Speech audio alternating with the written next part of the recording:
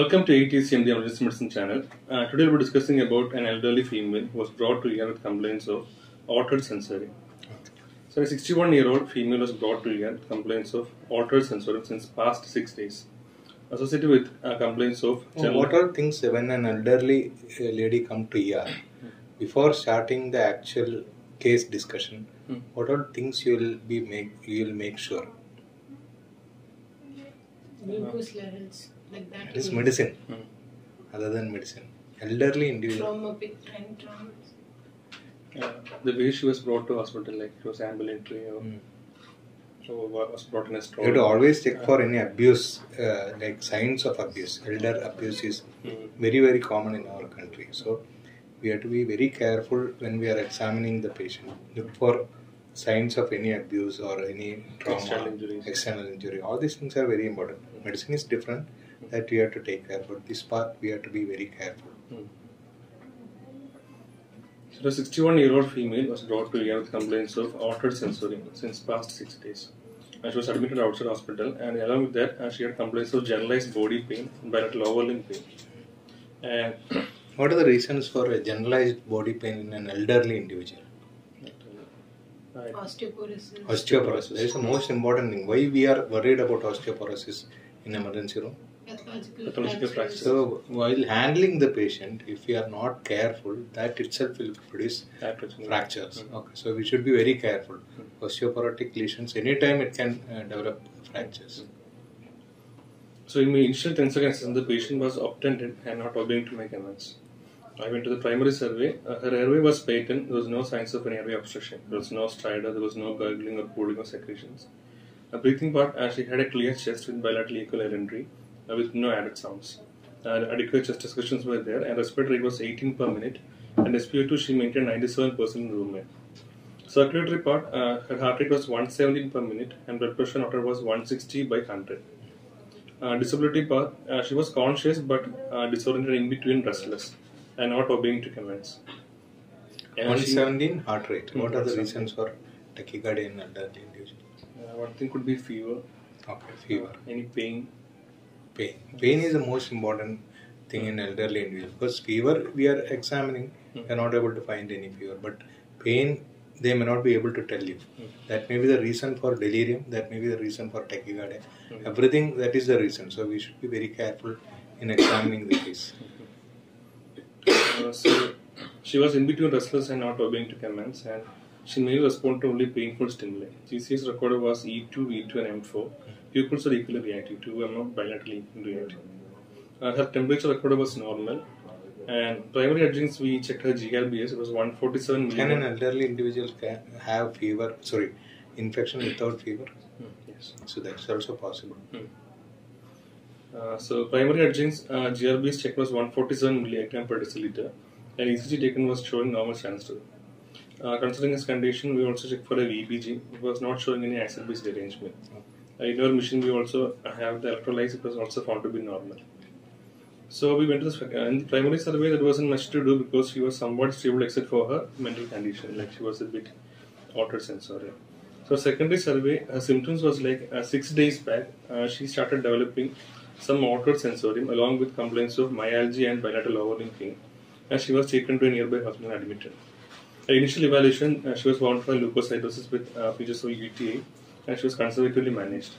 But over the day's progress, her sensorium started worsening, and they initially took a CT brain. It was not showing any IC bleed.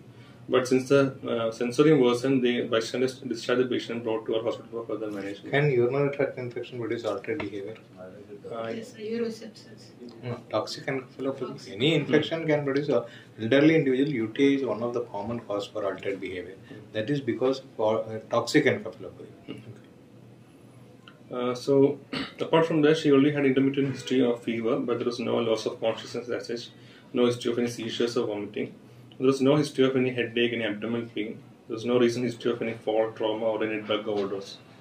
There was no history of any non-drug allergies, and she was a known case of mood disorder. But the extra details were not known, but she was taking lithium and some other medications for antipsychotics and mood stabilizers. And past medical and surgical history, there was nil significant. And the last meal, actually, she was on right speed feeding, and that day before coming was the last feed, about 4 hours back.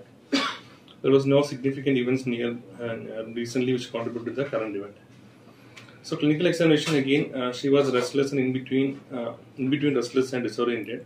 Again, the clinical examination, as we have mentioned before, chest was clear, respiratory system was clear, and cardiovascular and GIT was also clear. In the CNS part, she had a GCS of E2, E2, M4, and pupils are equally reactive. Her tone was almost normal in all 4 limbs, and power was also 5/5. And which did you check the power in this patient? For when we giving pain stimuli, actually she was actually flexing with this thing. That's the only way we could actually assess this patient. Otherwise, she was not obeying commands or anything. So, an elderly individual in altered behavior, it will be very difficult. Okay. So only a main response was to pay. You can only see whether both sides are moving equally or not. Okay, power checking may not be practical. And deep tender reflexes were exaggerated in all 4 limbs. And also plantars were bilateral extensor. Okay. That means what? It could Bilateral Bilateral extensor. extensor will have no value to. It has got some value. You cannot tell no value. If patient is having encephalopathy, it is the involvement of bilateral human tract. So it's a sign of encephalopathy in elderly individual. Like she told, sometimes it has got no value. If bilaterally is extensor, then it can be a deep comatose state. But here, in this case, it is due to encephalopathy. So from an emergency point of view, actually her primary survey was stable except for her altered sensoria. And since in view of her current condition, we actually admitted the patient in our ICU for further management. So another thing, you have to keep in mind the history of constipation, bowel and micturition. See, they are altered mental status, altered sensoria, and if not passing, and especially in the elderly people. So that will also be producing. Actually, she was catheterized when she was brought into the hospital, like from hospital. She was brought in with Foley's from the hospital. Okay, bowel and micturition you have to mention. So whatever sedation you are giving, it will never touch unless you are emptying the bladder. So our patient was admitted in the ICU for further evaluation. So initially our this blood investigations came up. And it was also showing elevated blood counts, glucocytosis with a count of 17,000, and the CRP was 34, and procal was 0.6, and then urine report came to be numerous pus.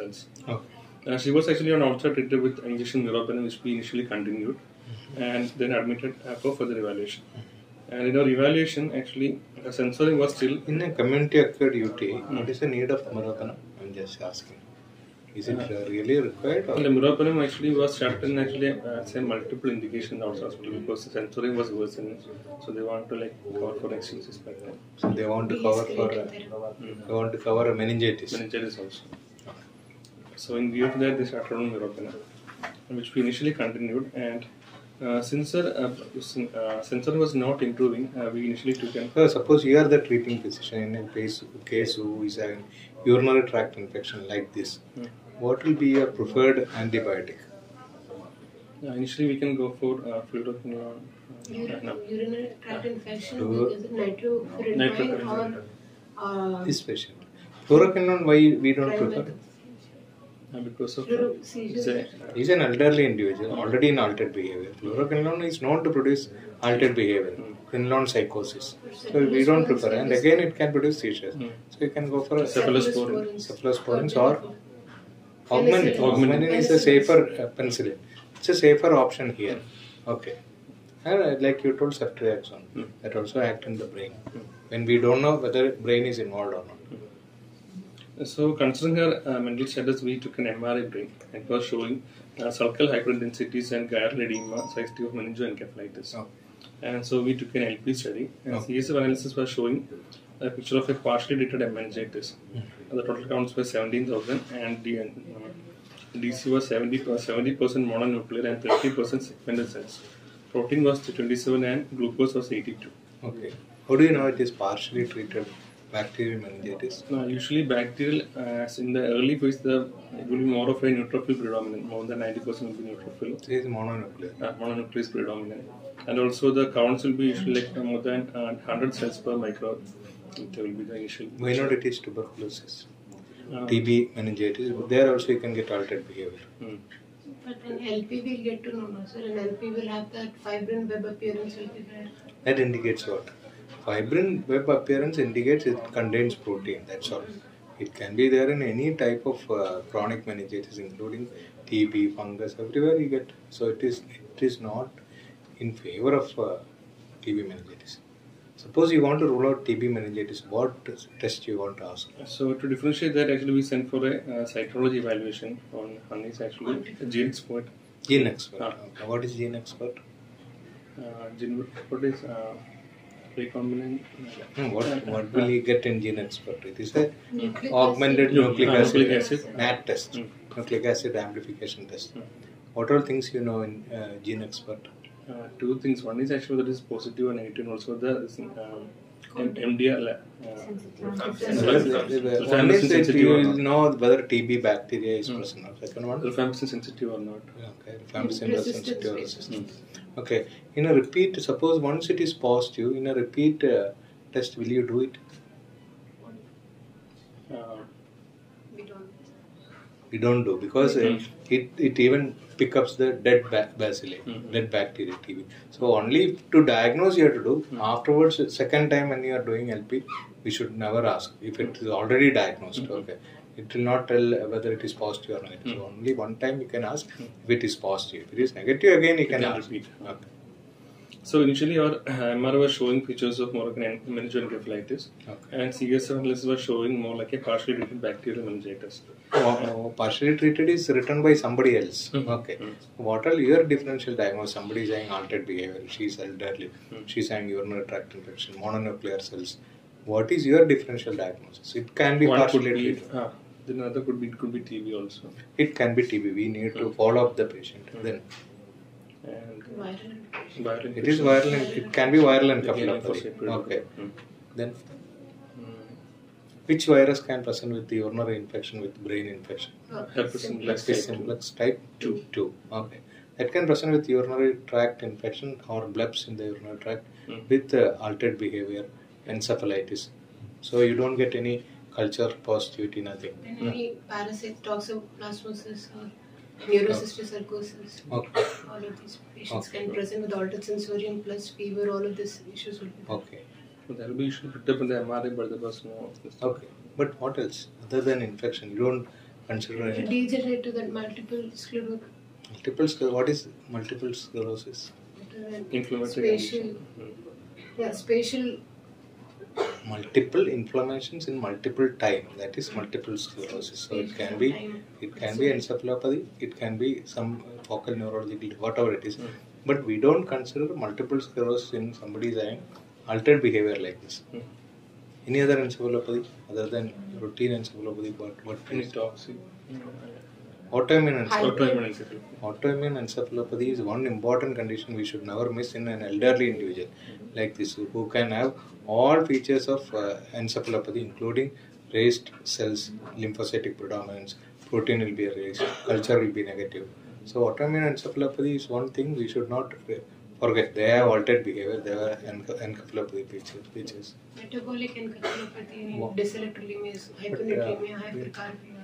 In which metabolic encephalopathy you get raised cells? You don't get. In thyroid dysfunction, hypothyroidism, what type of encephalopathy you get? What is the CSF finding?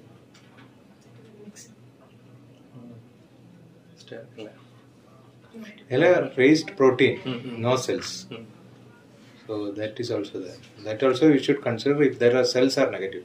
Here cells are positive, so we don't consider that type. But it's still autoimmune encephalopathy is a DD should be kept in mind. But mostly what you told is it's a partially treated bacterial meningitis or it can be a viral encephalopathy. Okay. So actually we sent the cytology for gram smear which came to be negative. Then gram smear also negative, gene spread was negative, and fungal smear was also negative. Okay. And then we had the ophthalmology consultation for any features of papilledema which also came to be negative. And her both blood and urine cultures were also sterile. Okay. And so she was continuing with her antibiotics, but in view of this meningitis, we changed the antibiotic to ceftriaxone. Okay. And following that, along with that, actually, we want since the symptoms are progressive, like Even though her sensorium was slowly coming up, her altered behavior actually became worse, and she was very much irritable and all that. So we gave psychiatric consultation, and actually we started him on IV lorazepam. And initially we started her on quetiapine, which was against into olanzapine, 5 mg BD. And also in between, she was on continuous infusion of fentanyl to control her symptoms. And with this medications by side and our antibiotic treatment, she improved over time. And later we took a repeat MRI, and it was showing resolution of the previously reported hyperintensities. And over a period of about 10 days, actually her sensorium slowly started getting better, and the inflammatory markers started coming down. And finally, actually now she's again in a much better state, but even though the Do you want to do a repeat LP in this patient? Repeat LP was done. Repeat LP was done. It was showing a drop in total count, cells count. It was a drop in cell count, and it was mainly monomolecular only predominance. Okay. What was the number of cells? 2. What is the normal CSF cells? Normal will be 0 to 2. 0 to 5. 4. Okay, what is the cell? What type of cell? Lymphocyte up to 5. That is normal. Okay, so it has become normal. Okay. So basically, our with our antibiotic therapy and our psychiatric management, the patient's sensorium has improved, and the repeat MRI showing the features of an improvement in the mentioned encephalitis. So finally, in the current state, the patient has significantly improved from the state during admission, and we can now transport her to a ward for further evaluation. So that's the justification. Okay. So basically, if a patient is coming with delirium, we have to think about, we can actually proceed as a 5-step process. First, we have to rule out any primary intracranial disease, which can actually cause an acute altered sensorium. Then if that is ruled out, we have to think about systemic conditions, diseases that affect the CNS. And also we have to think about any exogenous toxins, which can either be drugs or any other toxins. Patient was on lithium. And it produced all this. Lithium level was initially slightly increased in the previous outside report, so actually they stopped lithium even before coming to the hospital. Okay. And she was taking olanzapine. Olanzapine. And also this could be also due to any drug withdrawal if the patient was on continuous therapy for a long time. If the patient is having high degree fever, muscle rigidity, altered behavior, and she is on all these things, what do you suspect? Neuroleptic malignancy because of antipsychotic. Okay, so that we have to keep in mind. Okay. And also, what was CK? CK was done? CK was initially elevated. How much? Around 4,000 was the CK. So, is it a possibility still? Possibilities. It's a possibility. She had mild fever, altered sensorium with a high degree CK elevation. So that can be even due to olanzapine induced neuroleptic malignancy. Okay, lithium level? Lithium initially was 2.1. It's normal. Okay. Our report. Thyroid function test? Thyroid was also initially elevated, so we have to adjust the elevated means what elevated? TSH count was... what is a common side effect of lithium? Tremors. Thyroid function test. Hypothyroidism. Hypothyroidism can be there. What was the TSH value? 15. She was on thyroid hormone, but it is still 15. Okay. What you will do? Suppose you get a patient like this. TSH is 15. She was on Thyronum how much? 75. She was on Thyronum 70. We don't know whether she is taking properly or not, but TSH is 15. It means it is high. How do you know that this patient is in hypothyroid coma? Ectodermal coma, what are the clinical features? If you know, Edema, that pre-depression thing. That is seen in hypothyroidism. Even if you treat with thyroid hormone, it will not disappear. So that is not a sign of hypothyroid coma. How do you diagnose hypothyroid coma in a patient who is missing tablets like this? Tell one clinical finding, that is enough. She improves with clinical finding. Bradycardia. She is having tachycardia. So we don't consider this as a hypothyroid coma, but still the patient is not getting adequate amount of thyroid hormone, and it is the side effect of lithium. What she is taking. So We had to supplement. How do you supplement? She was taking 75. How do you supplement the tablet in a sick patient? You have to increase the dose, but How much? How much? Even if the TSH is normal, at least 25% we have to increase. Here in this patient, we have to double the dose because we need rapid correction of thyroid deficiency in this patient. Okay. While you correct, suppose it is 75, I want to make it 150. How do you monitor the patient? What side effects you anticipate when I am increasing like this? Sudden arrhythmia. Okay, arrhythmia is most, cardiac failure is most important side effect of sudden increase in the thyroid hormone, because already there is high heart rate. We are going to increase, anyway we have to increase it. So we'll be increasing to 100 or 150. So we have to monitor the heart rate. Sometimes the patient can go to the opposite side. So how do you manage that part? We have to anyway give it Beta blockers. Beta blocker. We can give propranolol and counter that action. And we have to continue the thyroid hormone. We have no other choice because patient is in altered behavior. So suppose the patient is coming with an altered sensorium, we have some tools actually which we can use to assess the patient and for initial evaluation in ED. So the first one is a delirium triad screen. In that the patient is coming with an altered sensorium and if is not even responding to our comments, we have to think about it's an acute delirium. Then we can go for a second screening tool, which is the brief confusion assessment tool.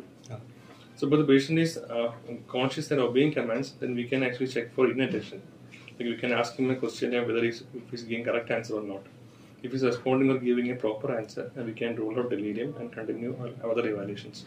Suppose he's again persistently showing inattention or altered sensorium, we can think about delirium. Suppose the patient is in a possibility of delirium, we can go for a specific tool, that is highly specific tool. It is called brief confusion assessment tool. It is a 4-step process. In that first we will assess for any altered mental status or fluctuation cause. Basically the patient is coming with altered sensorium, but it is highly varying. Like initially he is restless, then he is drowsy, like that fluctuating cause is there.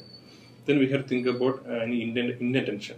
So we are asking any question and if we can ask him to tell the months from now to 3 months backwards, like Jan, December, November, like that.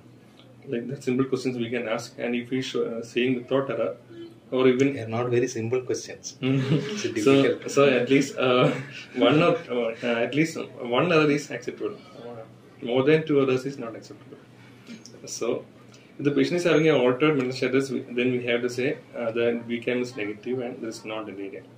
And inattention is positive, then again we have to think about delirium. We have to go to the next step. There is assessment for altered level of consciousness, which we can use the Richmond agitation sedation scale. And if any of this is coming positive, we can state the patient is having delirium and we can go for further evaluation of delirium. So this 3-step process is again negative. We have to go for the final step. There is a disorganized thinking. We can again ask for a few questions which can assess the thinking process of the patient, like simple questions, and if he is not able to answer it properly, with more than less than 2 errors is okay. Anything more than 2, again we have to think about delirium. So that is the simple our own ear tools we can use to assess a patient who is having delirium or not. And then delirium actually can the cause can be from A to Z. A lot of causes can be there for delirium, so we have to rule them step by step. So as stated earlier, we have to initially go with any intracranial disease first, then systemic illnesses, which could either be any infection or any toxic or metabolic conditions. So we have to rule out any dyslipidemia and infective parameters, and also any history of any recent pneumonia, UTI. Everything we have to rule out. Also, we are suspecting meningitis and encephalitis in the patient. And this patient initially we didn't have any features of any stiffness or anything which we examined, and also any features of sepsis we have to rule out. Then metabolically we have to, on the initial level itself, we have to rule out hypoglycemia. Then our basic electrolyte labs, there is any sodium, potassium, magnesium, all we have to rule out, and also any toxic or drug ingestion history we have to take from the bystander. And also, suppose the patient is having an acute cardiac failure or any pulmonary embolism also, along with hypoxia and severe narcosis, again this can trigger an acute delirium. Okay. So which also we have to consider in a patient. So severe narcosis alone can even be a cause of altered sensorium in the presenting patient. And again, drug related, since especially in this patient, she was on lithium, So which the withdrawal and also overdose can again trigger dementia. Then again, so these are the things actually we have to consider in a patient who is presenting with this kind of complaints. We told about hepatic and renal functions. Actually, in our evaluation history, he was not a non-case of CLD or renal dysfunction. We have to rule out other possibilities. And ammonia levels, everything was checked. Everything was in normal limits only in our lab reports. And then after this, actually, we can think about other causes like there are pre-existing causes like degenerative diseases like Alzheimer's and dementia already pre-existing, and also any vascular history like any previous CVA, and also any new onset CVA which we have to roll out. Which CVA will produce altered behavior? Temporal, frontal lobe infarct. Multi-infarcts. Okay, it's a chronic disease. Which acute stroke can present with altered behavior. Delirium, drowsiness. Either thalamic. Thalamus will not produce. What maintains your arousal? Reticular activity. Ascending reticular activation system, posterior circulation can present with altered behavior, but not very common. And frontal lobe infarcts, multi-infarcts. So neurologically, we have to rule out any multiple infarcts and also any seizures also. Okay. Like non-convulsive seizures, we have to rule out by EEG. How do you rule out EEG? EEG. Non-convulsive status. And also we have to think about any autoinflammatory conditions and also multiple sclerosis. Autoinflammatory. Autoimmune disease. Autoimmune disease. What autoimmune disease you want to rule out at this age? Multiple. There is no, in a female patient at this age, what autoimmune disease you want to rule out? Vasculitis. Vasculitis can present, but that is not a specific disease. There are a lot of small vessel vasculitis. They can present sometimes CNS vasculitis. Not routinely, we don't see all this. It can present. Then again, all patients we have to rule out any neoplasm, any mets or any new onset tumors we have to rule out. Which we can get in a MRI with contrast. But a patient who is having breast malignancy or lung malignancy, MRI is normal, can still they have altered behavior? Paraneoplastic syndrome. They have autoimmune encephalitis because of the secondary to the lung malignancy or breast malignancy. That is very common. Then again, we have to think about traumatic causes because elderly female there is actually high chance of fall and out. Even trivial trauma, even 1 month back history, we have to think about which we want to be able to elicit in the patient or the bystanders. So initially we go for a basic screening of a CT brain plane, which can be used to rule out any intracranial bleed. Post-COVID. Post-COVID. Also, we can think about any vitamin deficiency like vitamin B12 deficiency and thyroid disease and all, which can B12 deficiency, altered Wernicke's and B1 deficiency. B12 deficiency normally they produce peripheral neuropathy. Severe disease can have dementia. Altered behavior is not very common, but thiamine deficiency can present. Parkinson plus syndrome. Parkinson plus syndrome. Which Parkinson plus? Lewy body dementia. Dementia. That is dementia. But they can have Parkinson. What is Parkinson plus syndrome? As emergency medicine PG, we should not discuss it. What is Parkinson plus syndrome? That is like atypical Parkinson with other involvement. Like if it is multisystemic involvement, it become multisystem atrophy. That is autonomic dysfunction will also be seen in multiple system atrophy. Or then you will have Lewy body dementia, wherein patient will have like altered. Parkinson disease is primarily it affects rigidity, hypokinesia, and tremors. It affects the substantial nigra. Parkinson plus is involves multiple, including substantial nigra. It can involve any other part. It can involve pyramidal tract. It can involve cerebellum. It can involve your eye vision. It can involve the talking. Anything can be possible. In that condition, altered behavior can be associated with dementia, and more of that drugs produced used for Parkinson disease. That is syndopa. That is what is it? Methyl-dopa, carbidopa combination. That itself can produce altered behavior. But this patient does not take all these things. And finally, we have to think about psychiatric causes. Okay. Which the patient was already having, and maybe the drugs may be inadequate or maybe have recently changed, can again cause it trigger in dementia. So, our patients, so basically we had a multifactorial dementia. One was an infection induced most probably, secondary to UT, and also meningitis was there. And also the patient was on inadequate drugs for psychiatric most probably because the history of drug tolerance is not very much clear. So maybe she may have missed her medications or something which may again have triggered her current status. So treating that all parallelly, and now this patient has so much been improved and currently actually shifted to ward for further management. Okay. Thank you. Thanks.